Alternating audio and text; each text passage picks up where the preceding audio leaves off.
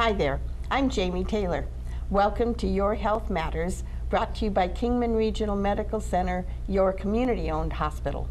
Every week I have a different guest on the program, and we talk about programs, services, healthcare issues that I think are going to be relevant to you and your family.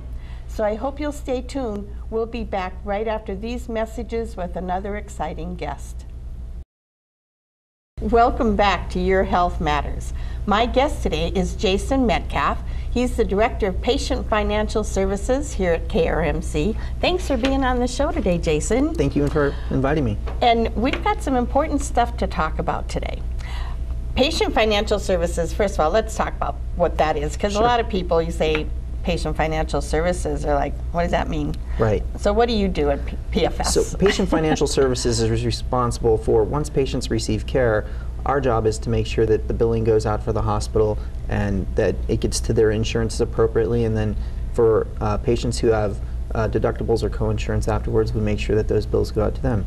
So the idea is to get it out timely, accurately, and pretty seamless to most patients. That's awesome. So you make sure, and two, then you have credentialing you work with as well to make sure our doctors are paid by insurance, right? Absolutely. So we do the credentialing for our physicians. That's a pretty detailed process, and probably most everybody doesn't even want to know about that. Yeah, but, it's way more. But yes, we make sure that our physicians are on the rosters for each of our health plans, so that people, when they go to their health insurance, they can see which doctors are eligible under those health plans. Like in-network, as they call Exactly. it. Okay, very good. So the billing part, of course, is very important, and working with the insurance companies is very important, because there's so many of them. I don't even know. Do you have any idea how many insurance companies are out there right now? It's almost like every year there's a new insurance company that comes about. So the idea is but there's probably a fewer number that are very active within our county, and so we try and stay up with all of the insurances that are active within our county. So our major employers, like the city, the county, out at the airport, whatever insurance companies they have. Manufacturing, mining, whatever everybody has, yes. Okay. So affordable health care, I know that's a word everybody's kind of like, a lot of people were kind of hoping it would just go away and they wouldn't have to deal with it, but it didn't, so now. It hasn't gone away, so it's something that it's a new world. We're having to live with it, and you know, in healthcare is constantly evolving and changing, and due to that, you know, I think that's what makes it kind of challenging and fun to be in the field. But with the Affordable Care Act that's been passed, effective January 1st, people that really didn't have access to healthcare now have the ability to possibly be covered under health care plans. And that's what's wonderful about it. In a sense, I know people were worried about, you know, how much is it going to cost and all that, but at this point, now that legislation's been passed, I mean, our tax dollars are going to be spent somewhere. They might as well be spent in Arizona. Right. So, but the opportunity now is that patients who are at 133% of the federal poverty level, those patients are now eligible for access program that were not eligible for access last year. A couple years ago, our access program dropped a number of individuals, and now those individuals who had been dropped possibly have access to health care again under our access program. But then individuals before that couldn't qualify for the cracks, right? access and fell through the cracks, exactly. They now have the ability to get coverage under this Affordable Care Act. And what happens is our federal government actually subsidizes families based on their income and the number of people that they have in their family, not only for premium, which means how much they pay each month in order to pay for the coverage, but they also help even other families as well after premium for co-insurance and deductibles. So there's a variety of different methods to help make healthcare affordable to people. And so I think it's important now that the statutes in place that patients start to get enrolled.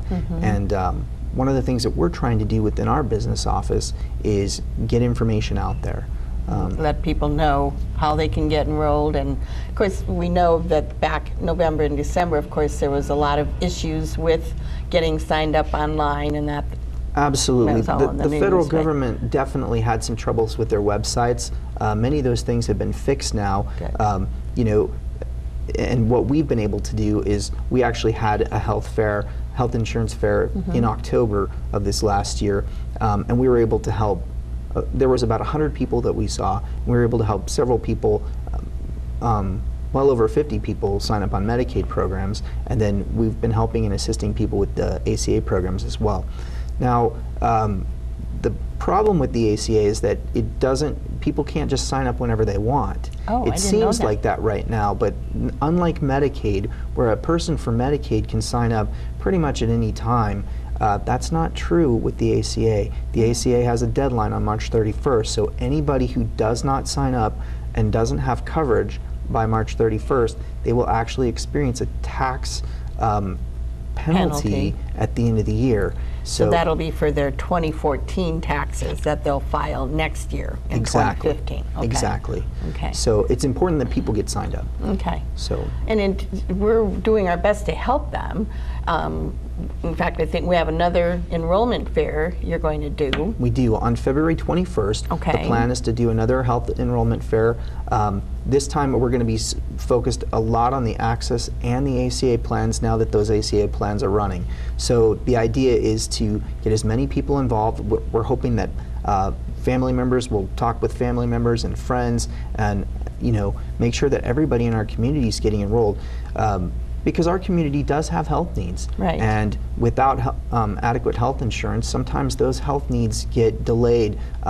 People don't get the prescriptions they need. They don't go see the doctor as often as they need to. And with these new programs, people are able to get access to health care that they never had before.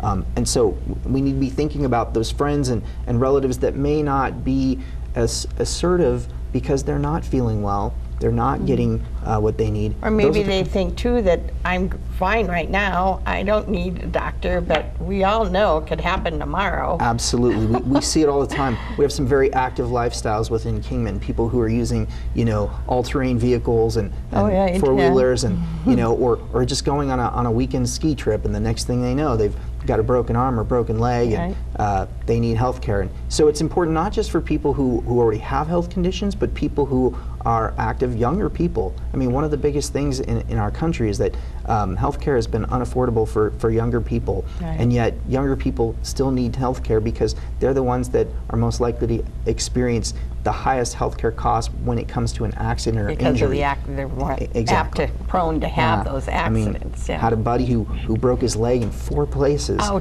recently, and that's not one of those things you would expect. Fortunately, he did have health care coverage, but if he hadn't, it would have cost him tens of thousands of dollars. Right, yeah, because health care is not cheap, unfortunately. But with this Health Care Act and the government subsidies, it makes it affordable for pretty much everybody. Wonderful. So there's some really good things about it. I mean, I know there was a lot of controversy on both sides for quite a while at the beginning, whether it was good or bad, and we're forcing people to get insurance, all of that. But in the long run, it is for their benefit.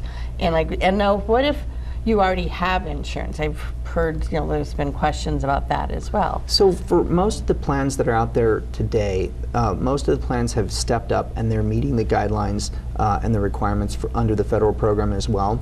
Okay. For some of the plans, we have seen some plans that are saying, hey, we're not going to run this plan anymore after this year. So sometimes, and the ACA stuff is also good for people to look at if they're looking at their insurance and going, you know what, my insurance seems kind of expensive, my out-of-pocket seems kind of expensive, maybe there's something for me. So we're encouraging people to even look at those programs. The other thing that we're going to have at the fair is that sometimes there's Medicare patients that our co-insurance and deductibles are getting higher and higher every year, and so some of these patients, they now would be eligible also for access programs that they may not have thought that they were available I didn't before. realize that. Or there's other programs that work closer together where their Medicare and their Medicaid can work together, and so we're going to have people available at that fair to be able to discuss some of those options. Okay, so that's going to be awesome because you're really going to be able to answer everybody's questions. That's our hope, is that whatever questions people have, and we may not have all of the experts, but we know we have the right people who know where to find the answers. That's wonderful. And at the enrollment fair, literally, you're going to have computers so people can come in and get signed up that day? Absolutely. Okay. I mean, with the technology today, we can get on the websites. The websites are working much better. Good. Now, the way it works is you can sign up and get enrolled. The steps that people need to take is, even even now, people can go and sign up on a website even prior to the health insurance enrollment fair. What happens is that they will get an eligibility letter. What we do is we want to enroll people, get them their eligibility letter that will tell them what they're eligible for. Then we can explain those options with them, and we can help them in the selection process of their plans. And again, it's us looking at their stuff to benefit them, because we don't get any proceeds or anything like that from these insurance companies. I mean, we want to do this neutral and make sure that patients are getting what they need as far as coverage. So we're going to help with all of that. In fact, we may set up follow-up appointments. In fact, we did in the last fair. We're still following up with patients to help make sure that they get what they need in order to get enrolled. And that, I think, segues well into what my next question was, because when you say go in and sign up, that's not the end of the process, obviously, because it isn't. There's several steps. So people get signed up. They have to enter some of their personal information, mostly related to income and family size, because that's what determines what kind of subsidy they're eligible for. Once they've determined that, then they get this eligibility letter that will tell them whether they're eligible for access, whether they're eligible for ACA program subsidies. And that'll come in the mail to them? That comes so later into the mail, or if they sign up on an online account, it will actually come to them through even an email as well. So it can be done electronically. Once they receive those letters, then they can actually sign up for those programs. When they sign up for and start looking at the health plans, it automatically will change the deductible or premium amounts. They can see online exactly what it's going to cost them each month. Oh, that'll be good. And then as soon as they see that, they're not actually covered until they actually send their first premium payment in. I was just going to say, you probably got to make that first payment. But once they make that first premium payment, they become active the first day of the very next month. Okay. And now, are there options available for them as well for paying? I mean, can they do automatic deduction? I mean, like we do payroll deduction, for instance. So depending on the plan that they select, yes, each of the health plans are then responsible for the payment collection. And so most of them are offering a variety of ways to help patients, yes. And so then they will be able to, and I guess that's important for people to realize too, that they're going to be able to, their premium will be based on choices they make as far as how high a deductible they choose. Absolutely. There's a variety of plans. They have bronze, silver, gold, platinum plans, and depending, and so premium will vary on that, but on the silver plans there's a special benefit that gives people who really have a tough time paying those co-payments and deductibles. If they get that silver plan, they're able to get subsidies from the government to help pay that. So where a person may have a $3,000 deductible or $3,000 co-insurance on a particular plan, if they are eligible for those subsidies, they're still only paying $10 per office visit, maybe $20 for a specialist, and relatively very little for prescriptions.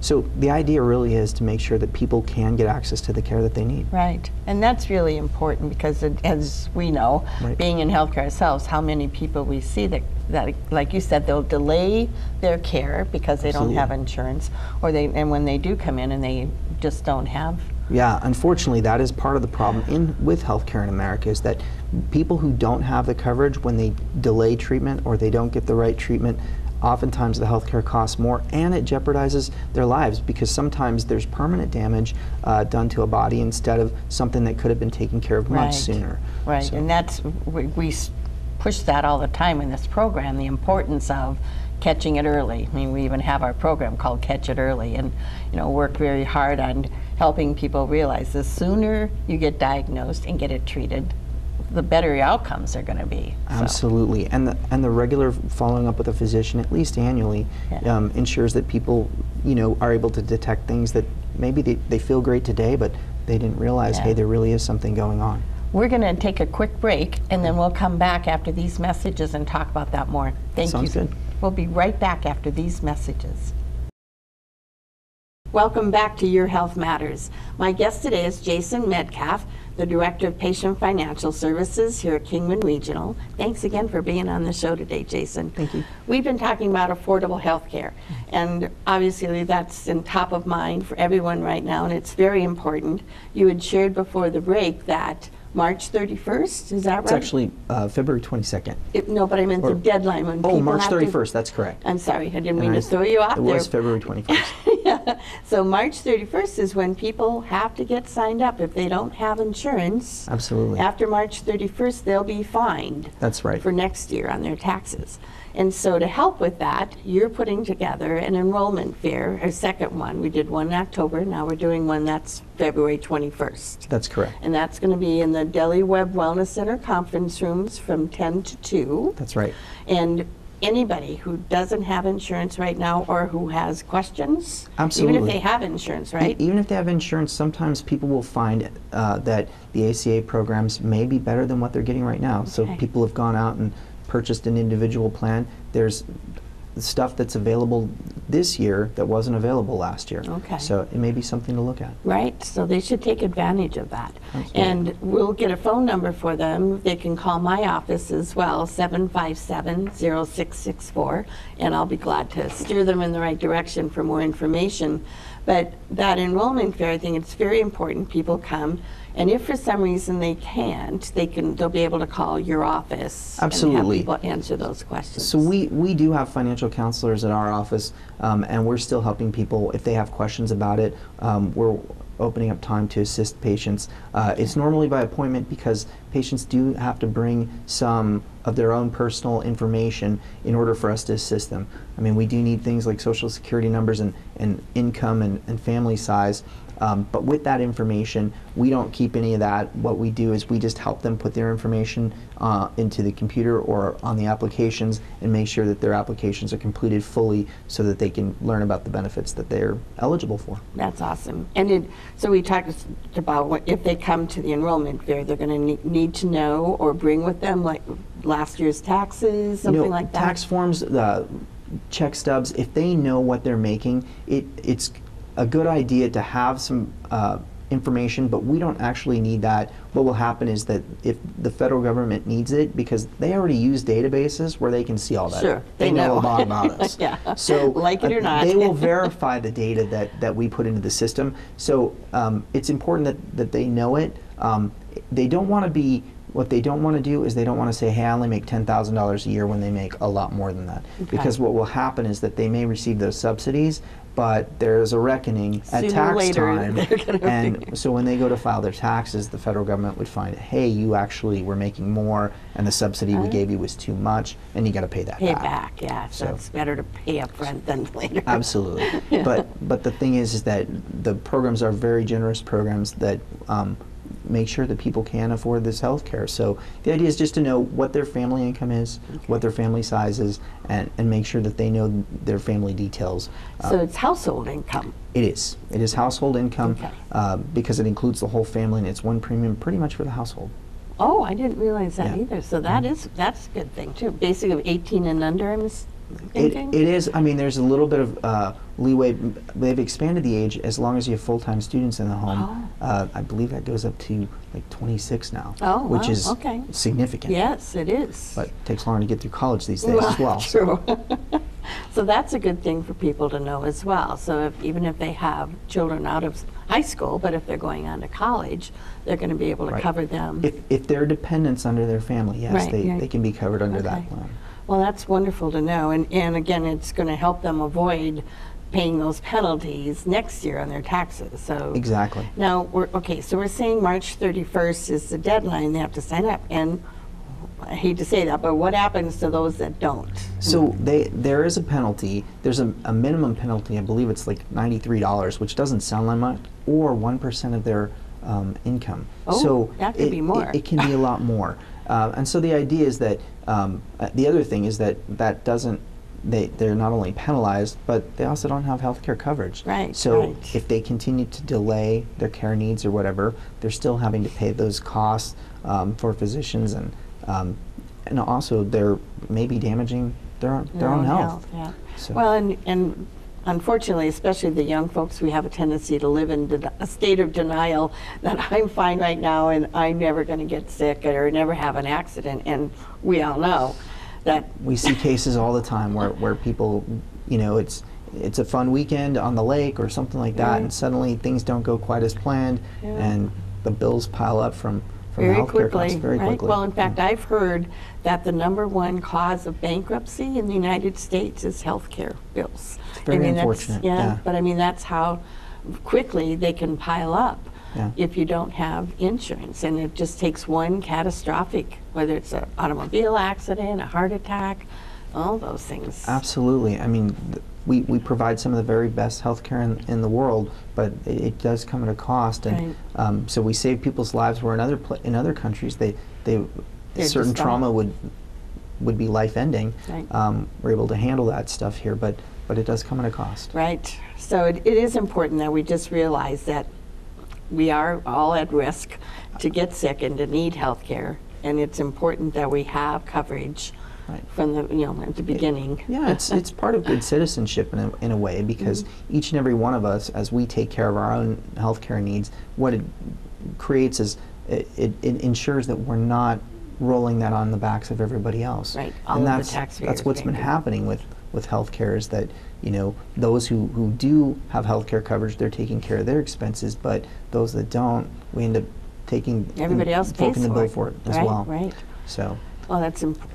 It's an opportunity for everybody now to take care of those pieces and ensure that they've got healthcare coverage that they need. And again, the other thing is that sometimes that sicknesses and stuff like that, if it's not treated early, it gets worse, and long-range people don't feel well, effects. and people want to feel well. They want to do well. Well, and something as simple as this time of year, with the flu season coming up, and there's the Kingman crud going around, as they say. It's just a lot of that kind of stuff. And if you have health care, you can go to the doctor and get a prescription and feel better soon, versus it dragging on forever. Absolutely. So those are good things.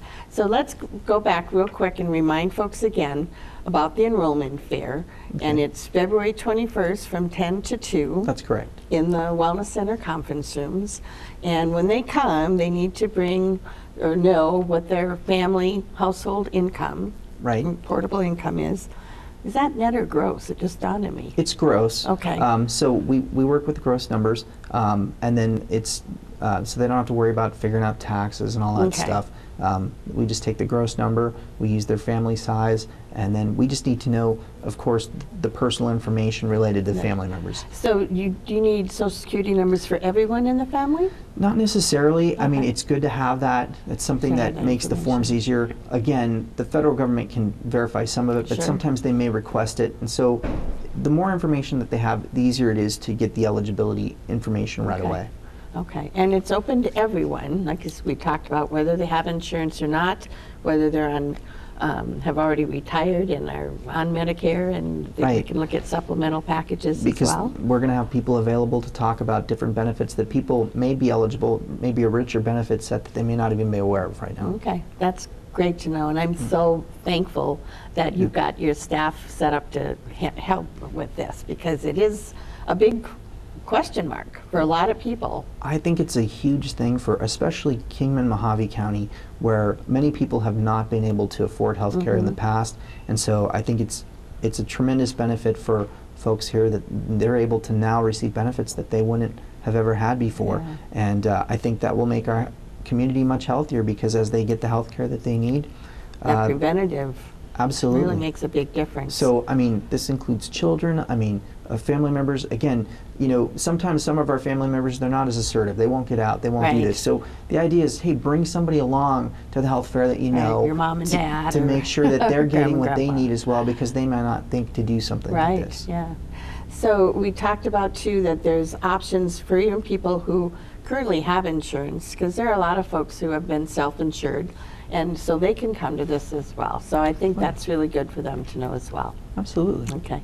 Jason, thank you so much for being on the program today. I'm very excited that we're offering this opportunity for our community, and we'll see how it goes. Hopefully we'll get everybody signed up, and you'll be busier than a one-arm paper hanger. I hope so. No, great. Thank you. Thanks again. Thanks for joining us. I hope you'll join us again next week when I'll have another exciting guest on the program.